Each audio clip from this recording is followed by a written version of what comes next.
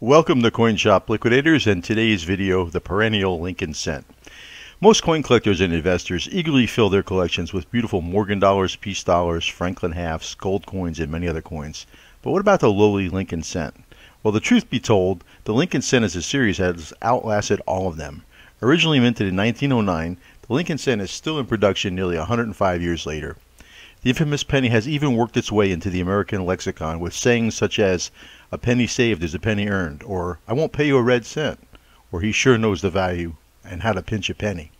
The Lincoln cent has endured the test of time. It is still being made today despite the fact that it costs more to produce than its face value, and also it has virtually no monetary value, a testament to its enduring popularity among the American people. In 1909, Abraham Lincoln was the first historical figure to grace a U.S. coin when he was portrayed on the 1-cent coin to commemorate his 100th birthday. The coin was minted to replace its venerable predecessor, the Indian cent.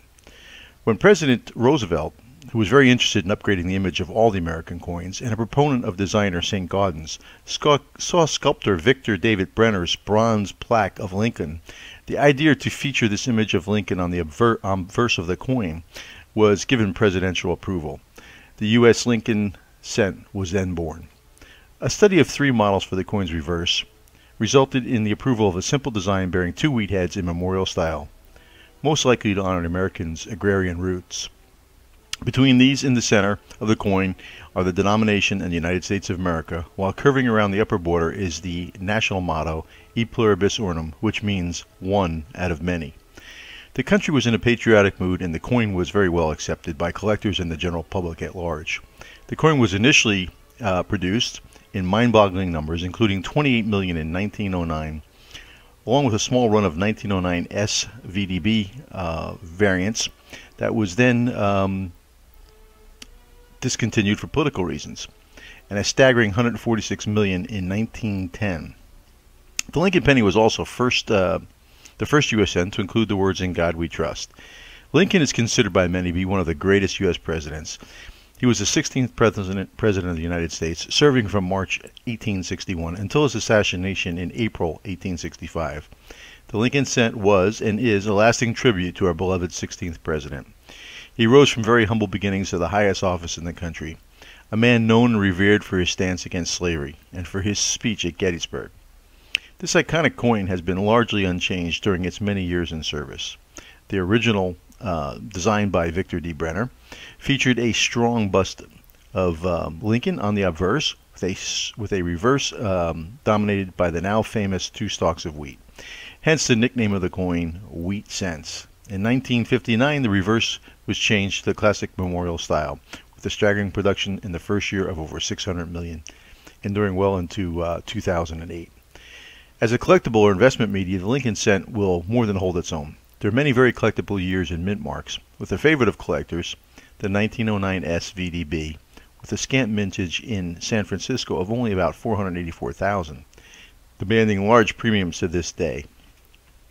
During wartime, the coin had to adapt. A few 1943 coins were struck in bronze on leftover 1942 planchets. These coins today command a huge premium. The balance of the 1943 coins were minted in a now familiar zinc-coated steel. At the time of World War II, the 1-cent coin was composed of 95% copper and 5% zinc. These materials were denied to the mint for the duration of the war, making it necessary for the mint to seek substitute material.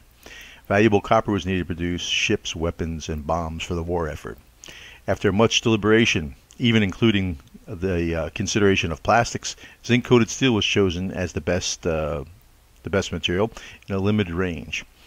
These coins were proved to be a bit of a nuisance in commerce, and they were often mistaken for dimes and sometimes even for worn nickels. Since they were magnetic, the steel cents also failed to work in vending machines and turnstiles, so they were rather short-lived. In 2009, the coin went through another transition, ushering in a new era of the Lincoln cent. However, the iconic obverse of President Lincoln, first designed by Victor D. Brenner, remained intact, making it the longest running coin type in U.S. history and placing it among the longest running coin types ever in world coinage. I sell a lot of the Lincoln wheat and memorial cents in my store, and find there are a great many dealers and collectors that specialize in this series. The coin is further graded into 3 subsets based on the color, tone of the coin, and that would be brown, red-brown, and my favorite red. As a matter of fact, most of what I sell in my store is the red Lincoln in MS67. Beautiful and quite valuable coin. Personally, I really favor the Mint State 67 red, largely for its beauty and strong investment potential.